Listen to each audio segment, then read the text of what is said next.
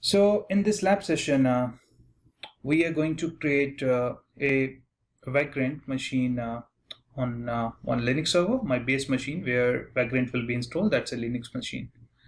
And details are it got CentOS 7.3 installed, which is 64-bit. We all know 7 is by default 64-bit. Host platform, I'm using VMware Workstation 12. I got hardware virtualization extensions enabled. And on network side, I got two interfaces configured. First is for host-only connectivity, and second interface which I got that is for bridge connectivity, basically bridge network to communicate with internet or outer world.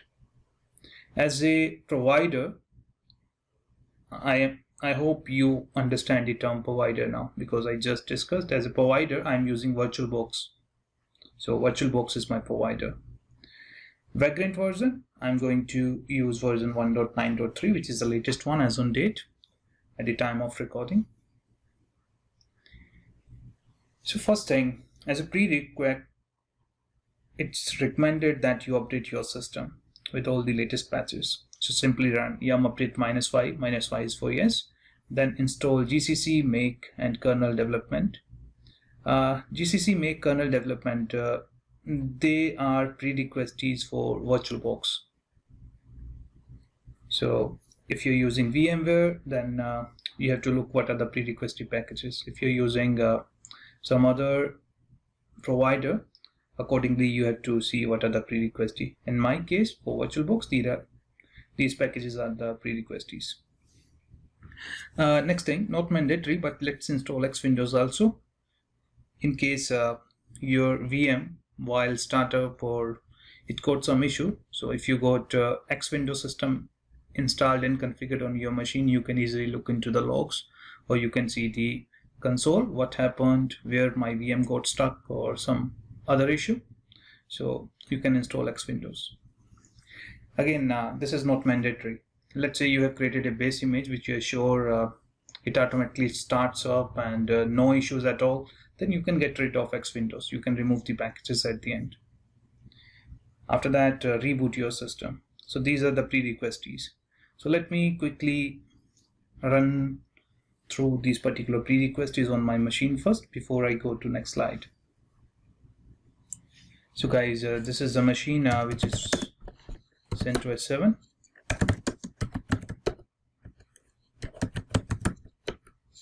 So if you're using Red Hat, the process which I'm going to demonstrate, that is going to be 100% same, no changes at all. So first of all, let's update the system. I've already updated, but I just want to show you. So you can see on my screen it is saying no package mark for update. It means my system is already updated. Let me show you how you can install dependency packages.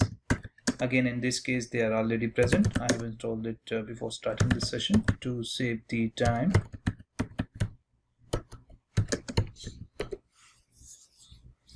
You can see on my screen it is saying packages are already installed and they are on latest version. X Windows system is already there because I'm running it on graphical way, the terminal.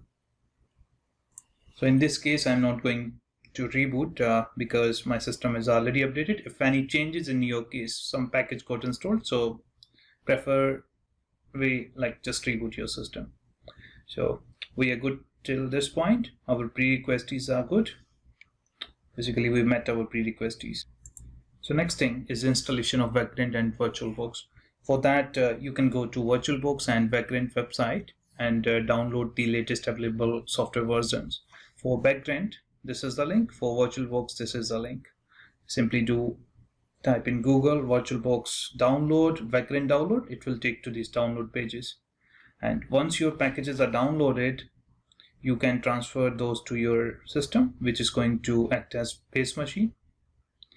On that machine, because that's CentOS machine, I'm going to run yum local install in case your machine is some different platform. Depending upon your package manager, run the installation command. So this is something in my case, yum local install VirtualBox and Vagrant. Then I have to run span vbox config. Basically this command install, configure and load the VirtualBox modules, and at the end it starts the VirtualBox services. After that, you can validate the installation using vbox manage -- version and vagrant -- version. So if this command works, it gives surety the software is installed, and you can check the versions. vbox manage is the CLI provided by VirtualBox package. So that's something which I was mentioning. You don't need to know or remember the syntax of vbox or VirtualBox commands. Vagrant is going to take care. And in a couple of minutes, you will be very happy to see how Vagrant works. So friends, these are the download pages for the VirtualBox. I am running CentOS 7. So for CentOS 7, this is the package. If I click here, download will start. You can see it started. 75 MB is the software size. And for Vagrant, it got Windows, Debian, or CentOS support. So I'm on CentOS 64-bit. I click here and it automatically start download the package. I've already downloaded these packages, so I'm just skipping or cancelling this download to save my network, my internet download limits. So that's good. I have already downloaded the packages and transferred these to the system, which is going to be our base Vagrant system. Okay. So let's do installation of the VirtualBox first. For that, I'm running yum local install. One thing may be in your mind, why I'm using yum, why I'm not installing the package using RPM. Right, so reason with yum local install, let's say this VirtualBox package got some dependency and packages are not locally available. It will automatically contact the remote repositories and download the dependency packages. So that makes the things easy.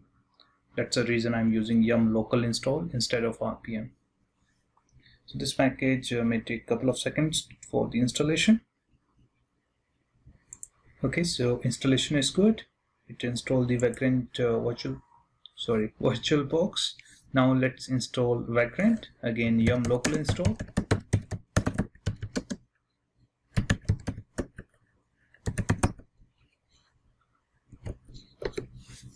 So this is very small package. It will install very quickly.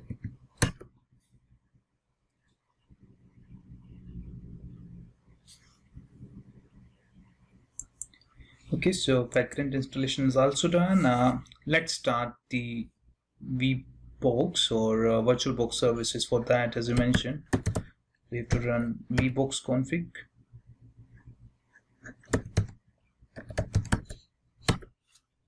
This command automatically start the service as well as load the modules which are required to start the service. You can see on my screen.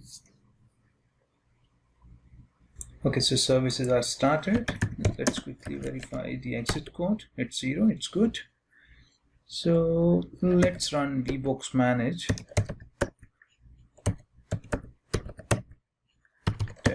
version to see what is the version. It got 5.1. And let's run Vagrant version.